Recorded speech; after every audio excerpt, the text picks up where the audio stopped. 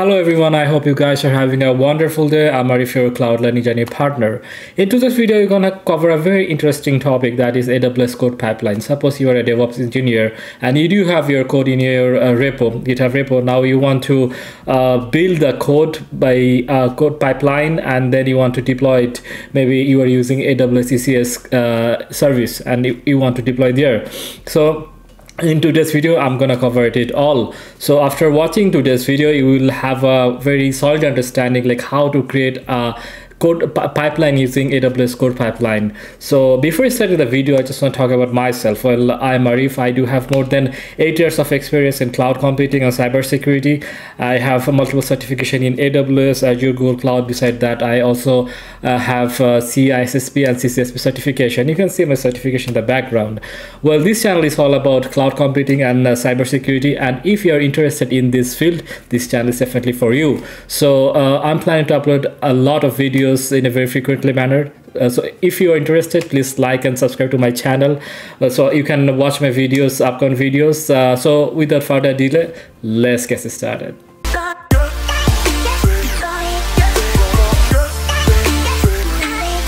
I have logged into my personal AWS account. From the search menu, I will look for code pipeline. So this is the code pipeline console. Currently, I don't have any code pipeline, and code pipeline are region specific. So here you can see it's currently showing not version region. So if you're in from different part of the world, you can choose your region according to it. Here in the left panel, you can see it has multiple subsection. We'll go through it. First, let's start with creating a code pipeline. So I'm gonna click here this button, create code pipeline. So choose a pipeline setting. So first we need to give it a name. I'm gonna call it test pipeline. After that, we need to choose the service role. For the first time, if you don't have any code pipeline, then it will show as we need to create a new service role. But if you have existing service role, then you can use that role too. So a good question could be, what's the reason why we need this role for this? So whenever we are referring to this role, it's coming from AWS IAM. IAM stands for Identity and Access Management.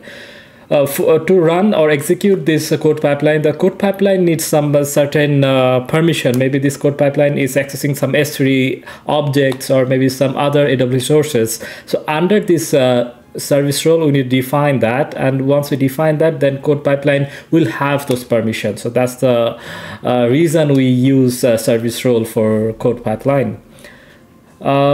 Let's go with the service role and new service role, and it will generate default name for us. Yeah. Then allow code pipeline to create a service role so it can be used with this new pipeline. I'm gonna check that option too. And artifact, let's go with the default location. Create a default S3 bucket in your account. So it will create an S3 account for artifact, and encryption key, default AWS managed key will be used for that. Next, we need to hit the next button. So then the source provider. So this is where we can define from where our code which one is our source for our code. So here, if we click this drop down menu here, we can see we do have different options. We do have GitHub, we do have Bitbucket, S3, ECR, code commit. As this is more of a test pipeline, I don't want to attach my GitHub repo with here, because then I have to share the credential in here, and I don't feel comfortable with that. So for the sake of this video, I'm gonna choose S3 because I do have few S3 buckets there, so I can choose S3 in here. And now I have to choose a bucket. I do have few buckets here. I'll choose this one and the object key, and yes, I'm gonna choose this one. and the change detection option. So here we do have two options. One is Amazon CloudWatch events. Use Amazon Cloud events to automatically start my pipeline when a change occurs. And the second option is the AWS CodePipeline. Use AWS CodePipeline to check periodically for changes. So according to your need, you can choose any one of these. I will choose AWS CodePipeline in this option. And then the build provider. So we have provided the source. Now we have to create an environment where this code can be built, and finally we can push it in a destination. So for build, right now we don't have any build project, and here we do have two options. We can use we can add any Jenkins, or we can also use AWS native solution, that is AWS Code Build. So in our case, I'm gonna use Code Build, and we have to choose a region. North Virginia is good for us. And here, project name. Currently, I don't have any project under Code Build, so I need to create a new project in this section. So for better clarity, if I type Code Build in here, for the sake of this video, I can show you this. This Code Build is a different AWS service. So this Code Build is used to build codes for us, build projects for us. So I will click this one, create project. So a new window will open in here for us, and let's maximize this one. Okay, the project name, we can call it test project. Perfect. Okay, additional configuration. Let's click here. If we want to pass any tag, we can add those tags in here. Environment. So here we have two options. If we have a custom image, we can use that. Or if we want to use managed image, for most of the cases, for most of the pipeline that I have built so far, I always use managed image that AWS provides for us. So I can choose the managed image in here. So now the next option is what sort of operating system we will use to build our code. So we have this option. We have Amazon Linux, Windows Server, Ubuntu. It's up to us which one we want to use. So for the sake of the video, I'm going to use Ubuntu, and then the runtime, there's only one option, standard. I'm okay with that. The image. So here we do have a few variation of the image. It's always better to use the latest one. For that reason, I'm going to choose AWS Code Build Standard 7.0. So after selecting this one, then we have to select the environment type, and the Linux EC2 or Linux GPU. I always prefer Linux EC2 for that reason, and it's a test project, so that's for that reason I'm going to choose this Linux EC2. Okay, so that's the configuration. And privileged, enable this flag if you want to build Docker image or want to build to get evaluate privileges. We won't choose this option for now, but if you are building a Docker image, then you have to click this option. I faced this problem earlier. Everything was right, but I was planning to create a Docker image, but the Docker image creation was failing because I forgot to tick this option. So it's very critical. If you are building a Docker image, you have to click this option. After that, the role name. So it is creating a role for Code Build. Previously we created another role for the code pipeline, and for Code Build we also need to create a different role. So whenever we're dealing with any sort of permission, we have to create role under AWS account, under AWS IAM console. All right, so after that, the additional configuration. So here are some configuration timeout. Let's go with the default. And certificate, I don't have any certificate right now, so that's why I do not install a certificate. I'm gonna go with this option. And VPC, well, it's up to us. You can build it inside a VPC or not. For this project, I won't build inside a VPC. And the compute power here, you can choose how powerful your code build project would be. I'm gonna go with the very least powerful one, that is 3 GB memory and 2 vCPU. And suppose if your passing some environmental variables, then you can add those variables in here. This variable will pass to your code whenever your code is being built by this build project. Okay, you can add all this parameter stuff in here, and then you have to build a specification. So use a build spec file.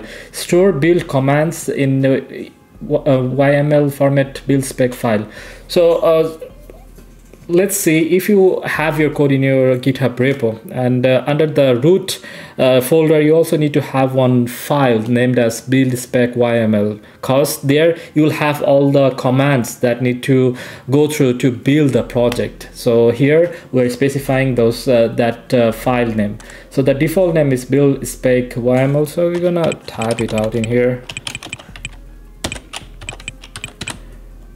After that, batch configuration, let's ignore this one, and CloudWatch logs, I'm gonna uncheck that because this is more of a test project. But in prod or even in dev, it's very important to click this CloudWatch logs. So how it helps, so if during the build process, if you face any sort of error or issue, you can always go to the CloudWatch log groups, and you can find those logs from there to find out like exactly what's happening, from where it's getting the error. So for that reason, it's very important.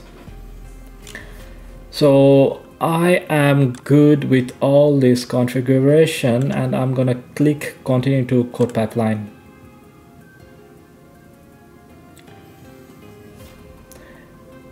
So in the backend, it is creating this code build project for us. So now we see that successfully created test project in code build. We can even verify it. So how we can verify? If we go back to the code build project and refresh this console, and now we'll see we have a new code build project, that is test project that we specified a few moments ago. So here you can see all the configuration that we have defined earlier. That's cool. So now we have our source, we have our code build environment, and now finally at the last stage we have to specify the location where we want to push our code. So let's go to this next step, deploy provider. So here we have these options to deploy our codes. So we can deploy code in app config, we can deploy in Elastic Beanstalk, in S3 bucket, in ECS. So you can see we have multiple options in here. Currently, I don't have any ECS service running on where I can deploy code. So for that reason, I'm not going to choose that option. And also I don't have Elastic Beanstalk running. So the only thing that I have run currently under my AWS personal account is the S3 bucket. So for that I'm going to choose that, and then we have to choose a region. North Virginia is fine with me, and then I have to choose another bucket where we will push our code, our build. So after that we can hit next, and object key, please input an object key. Enter the object key. You can include a file path without the delimiter character / at the beginning. Okay, we must provide that, and we can keep all of this as default. And here we go. So this is a review section. So if we want to review the whole process, so first we specified some pipeline setting, then we specified the source configuration, then the build action provider, and finally we have specified the deploy action provider. So now if we hit create pipeline, it will create a pipeline for us. Okay, so in the back end, a new pipeline is being created for us. So here we go. So here you can see the flow. We do have a source. The source could be your GitHub repo, could be Bitbucket, could be S3 bucket. And then we do have the build environment that we have specified, and finally we do have the deploy section where our code will be deployed. So if we see right now in here, it says, let's refresh it. Amazon S3 invalid action configuration, it failed because right now under that S3 bucket we don't have any code or anything, any code there. So for that reason it's failing. So once it's if it fails in this step, it won't pass to this step. So that's a good part. So if at any stage your code is failing, you can always check it from your code pipeline console. So what if you want to edit your code pipeline? Maybe you want to change the source, or maybe you want to change some configuration that you have defined earlier. You can do it from here. So from here you can click edit, and for every stage you can change the configuration from here. So this is source, and this is for the build, and this is for the deployment. And also one cool part is that suppose if you want to add one more stage in your code pipeline, maybe you want to add a manual approval stage, or maybe you want to add a lambda function, auto lambda function to get triggered by this code pipeline, you can also do that. Isn't it cool? Congratulations guys for reaching this far of this video. Today we covered a lot. Today we first look into like what is code pipeline, then we created a code pipeline, we created a code build project. So we learned a lot, and you should be proud of it. Well, if you do have any questions or any doubt related to this whole process, please let me know under this comment section, and I'll reply you back in a very short period of time. Thank you so much guys for watching my videos. It means a lot to me. Our community is growing, and very soon we're gonna hit the 1K milestone. I am really excited. Like, I know everybody is busy, everybody is busy with their own life, but still you are spending time for self-study, and I really respect that. Well, if you found this video helpful, please like and subscribe to my channel, and I'm gonna upload a lot of videos related to cloud computing, related to cybersecurity, related to IT careers. So if you want me to cover any specific topic, also let me know in this comment section, and I will cover it for you. Well, that's all for today. Have a great and wonderful day.